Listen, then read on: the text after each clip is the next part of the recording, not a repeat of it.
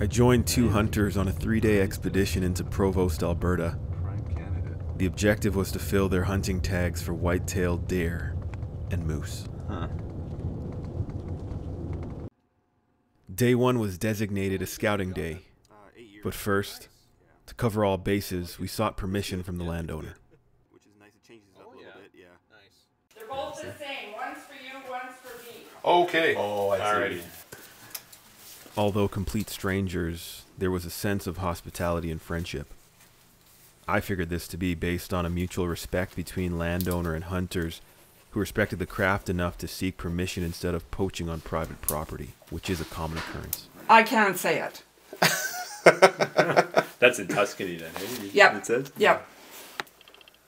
Oh, okay. Yeah. So this. And so the scout began. So starting that, so accessing basically here over half a mile. So what's not this way is this way on the map? Yeah. Okay. Yeah.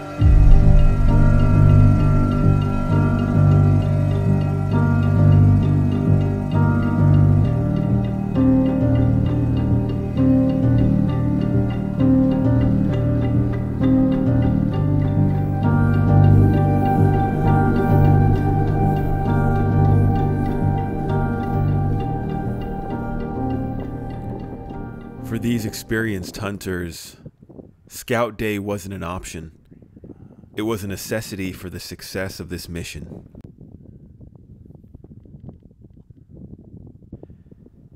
It was a reminder that those who fail to prepare should also prepare to fail. It also made me wonder, do all those that prepare succeed?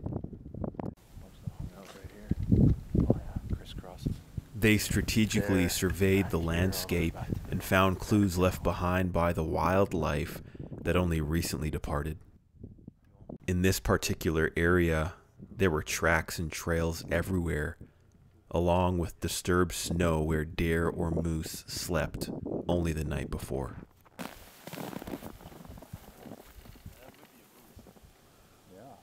During the scouting day, the hunters came across tracks that resembled that of a moose. This was great news because at this point we've only seen mule deer, which neither hunter had tags for. In addition, we'd only seen a couple whitetail that were on private property and well out of range. But moose tracks? This was good news.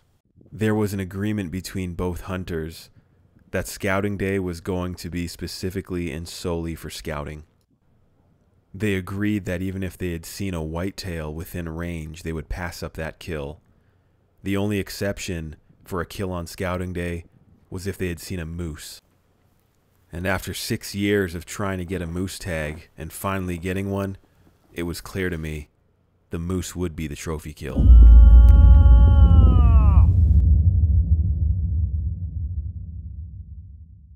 The only thing we'll have to be careful about shooting is, of course, down here because it drops. So any round is just going to carry on. Right. So you wouldn't want to shoot down there, but if it comes in front of the trees, you could blam it. Yes.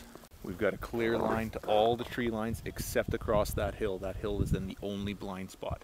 Yeah, but they'll come over it or around it. Exactly. Or right where it goes between the two hills and it's in front of that back face. That would be nice. Yep, yeah, if they walk between them. After much deliberation and the art of deduction, the hunters believed they had found the perfect shooting theater.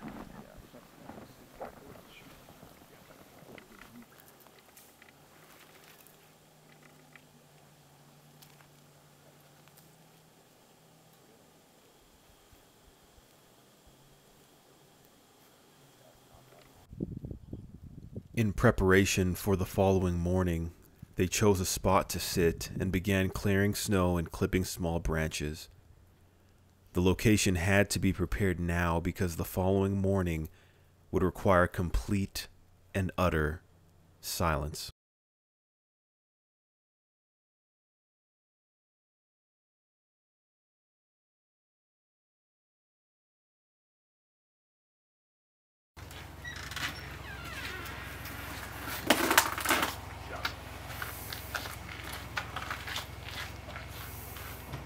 Always something. It's always something. You never bring everything in. No.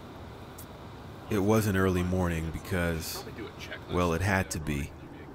In Canada, you can only hunt half an hour before sunrise and half an hour after sunset. But it did work for us, because early birds, they tend to get the scenery.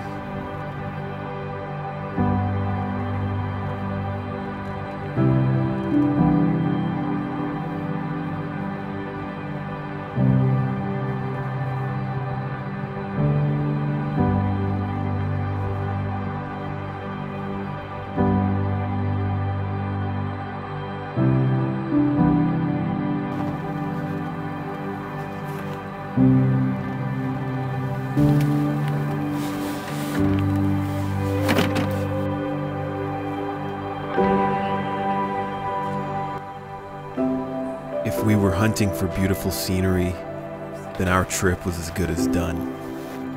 The orange, yellow, peach, and magenta skies fused together to create one of the most beautiful sunrises I had ever seen. It was simply breathtaking. Or maybe it was just the fact that it was almost negative 30 degrees Celsius.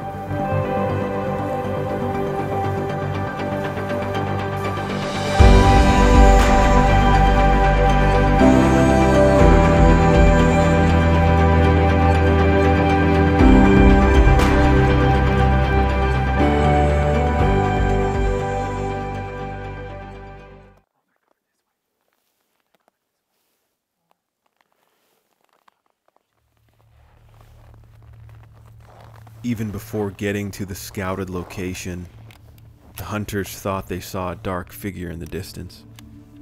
Got something coming. They readied their rifles in preparation of what could be an early kill.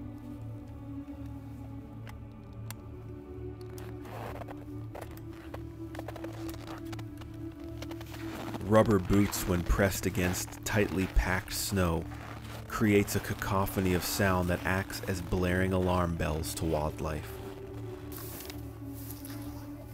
The incredible hearing and smell possessed by wild game being hunted results in outstanding threat detection that, in a way, makes this metaphorical game of cat and mouse a little more equitable.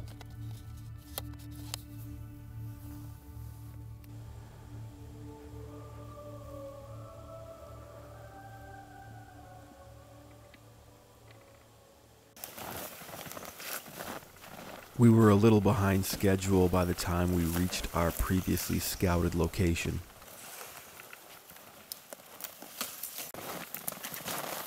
But due to all the animal tracks we had seen earlier in the area, this was without a doubt a wildlife highway.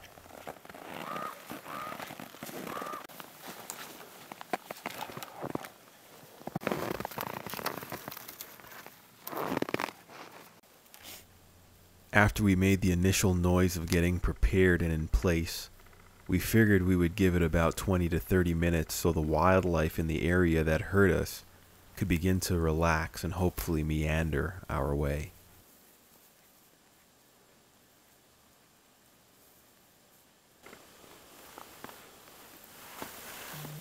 The silence of nature made me realize how loud even a vibrating phone was. After about 45 minutes of waiting in silence with no sign of wildlife, it was decided that we would start making some mating calls.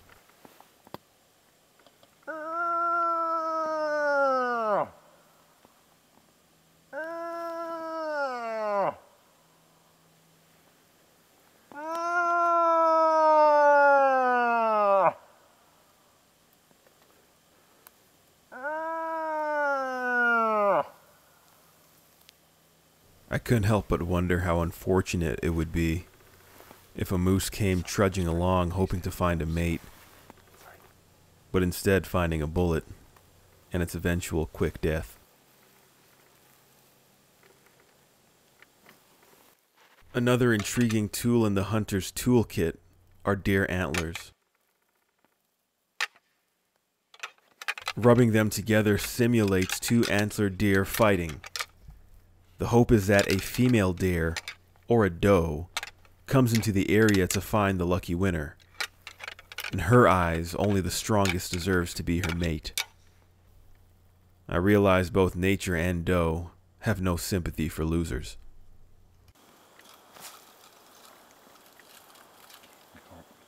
You can't turn around now. After 2.5 hours in our prepared location, a couple hunters drove through our selected area, causing noise and most likely displacing whatever wildlife was in the area. It was now time to move.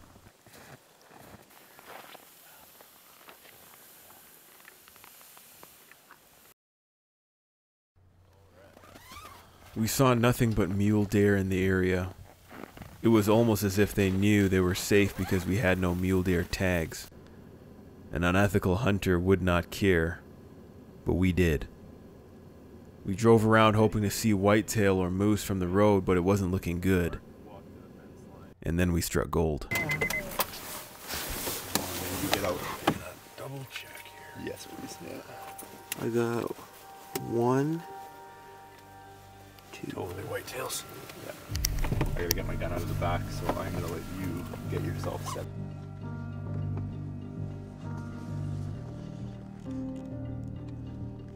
Oh, 3 of them. They're at the top of the hill. How far do you think that is, Reese? They're spooked. So, we're gonna see if we can catch up to them. We've been driving around. There's about 3 of them. We're gonna have to be really quiet. And we caught up to them all right. Our plan was to cut the pack off by following the trail. But we also found more than we bargained for. Out of nowhere, the 3 white-tailed deer ran out in front of us. The hunters didn't feel they had an ethical shot, so they held their fire.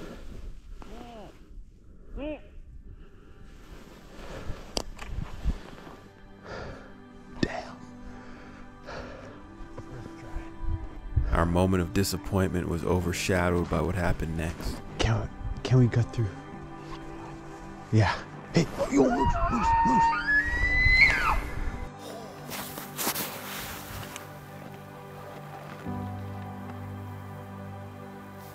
Wow. Okay, so it's not a moose, but I was excited. Give me a break. It was one of the most beautiful elk I had ever seen. That's not going to fall under the antler list. That was majestic. Yeah, it was. Glad we missed those guys. Just to stand here and see that. Yeah. That was awesome. We were all overjoyed that even though we didn't have an elk tag, we were so fortunate to see such a beautiful, majestic creature in the wild.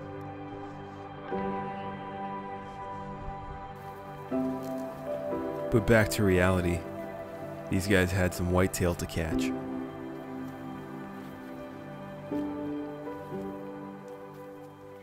I will see. It's hard to catch up to deer.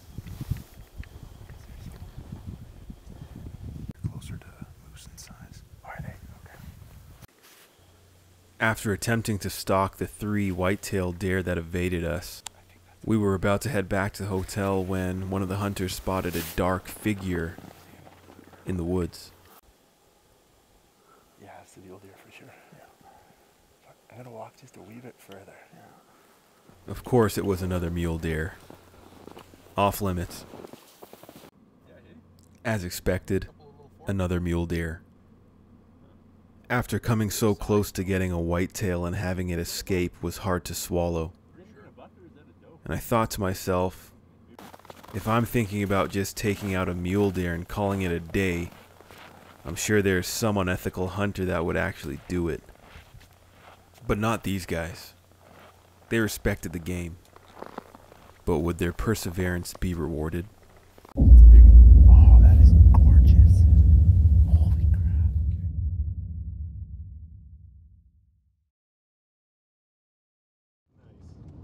Nice. Fly over there. Towards the time.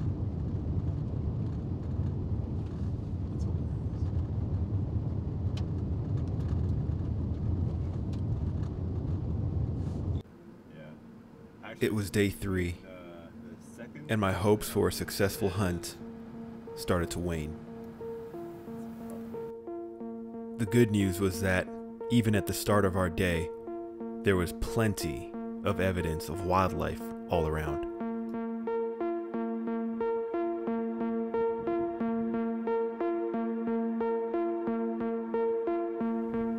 Relatively early on, we spotted 2 whitetail in the bushes.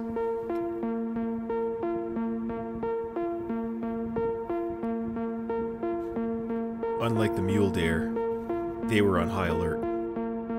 And then we had another surprise.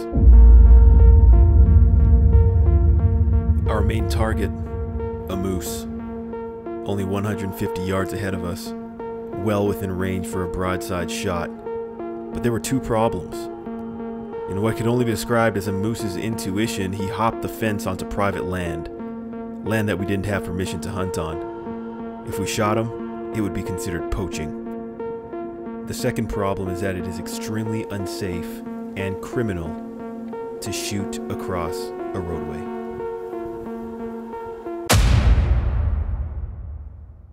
Patience.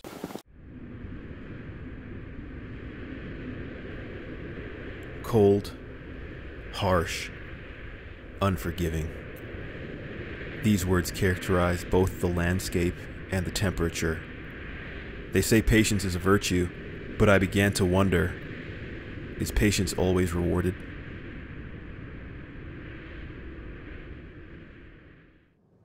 really cautious. She keeps looking up.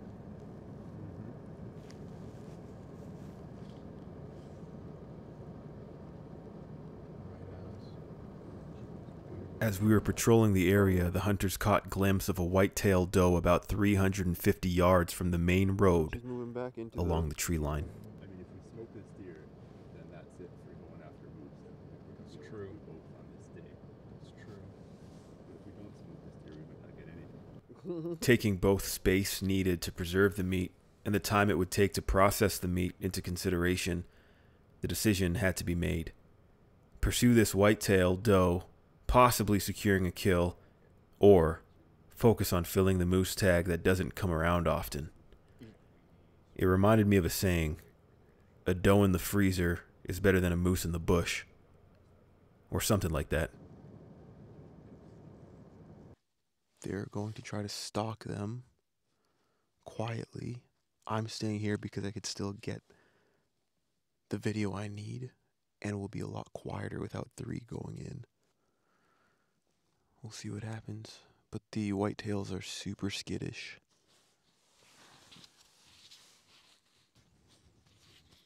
Gotta be super quiet, super patient. The tightly packed snow under your boots makes this loud crunching, so the idea is to be in the soft, fresh snow. It's a lot quieter than the tightly packed stuff.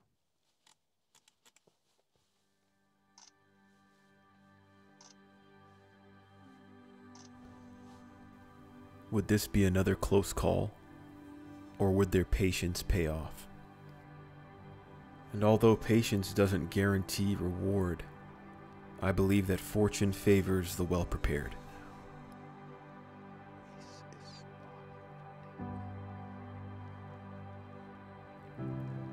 This experience has taught me that if you patiently prepare and persevere, it's only a matter of time before